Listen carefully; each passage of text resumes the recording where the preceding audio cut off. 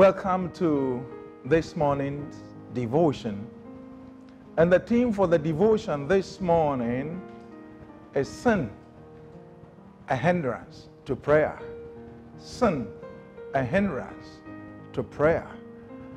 And the text is taken from 1 John chapter 3, verse 19 to 22. 1 John chapter 3, verse 19 to 22.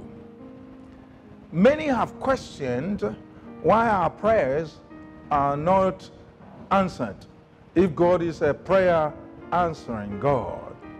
This is because we live in sin.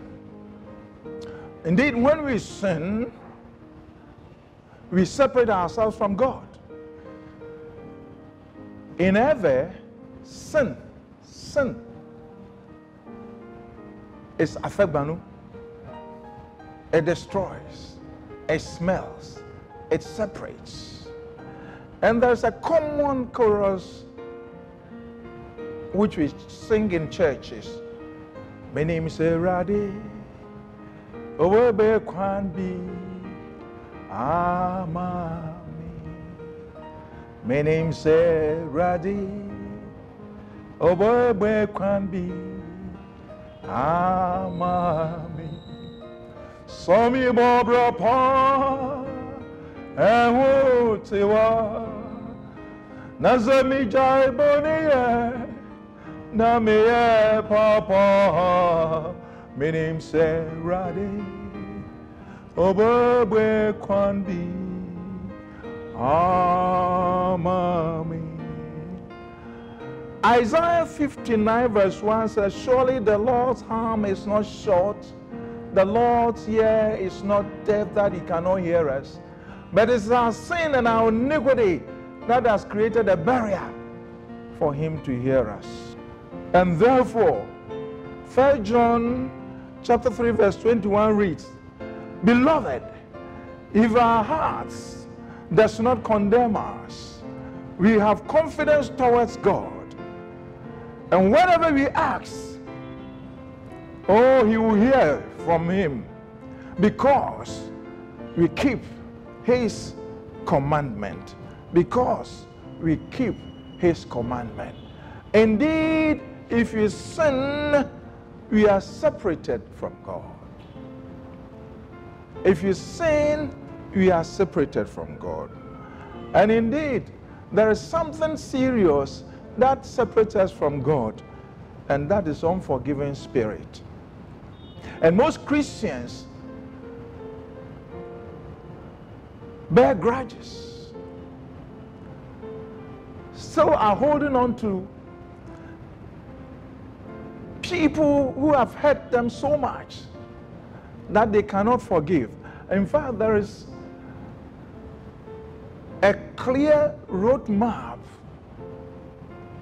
for forgiving our friends, so that our prayers will be answered. And that is cataloged in Matthew chapter 18, verse 15 to 20. The first step, that if someone has sinned against you, go to that individual. And if that individual refuses, get 1 or 2 witnesses and go to that individual again. If he refuses, tell it to the church. If he refuses,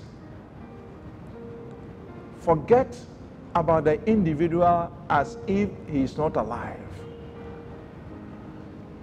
What scripture is telling us that if you're able to forgive the individual, 3 things happen. 1, scripture says that anything that we ask, will be done for us. 2, whatever we bind on earth will be bound in heaven, and whatever we lose on earth will be loosed in heaven. Which means that every good decision that we take, which is consistent with the will of God, will come to pass. May you forgive so that you have this privilege.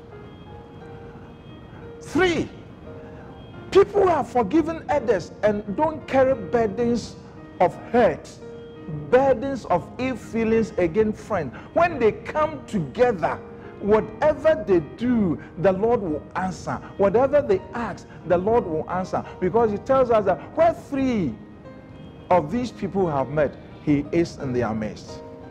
May it be so in your life. 3. If you pray and you act selfishly, there will be no results. It's a hindrance. And James 4:3 tells us that it's because of our motives of selfishness when we pray. In fact, a lot of Christians who want to pray the Lord to give them money so that they will be able to tease their friends. That means so my ye.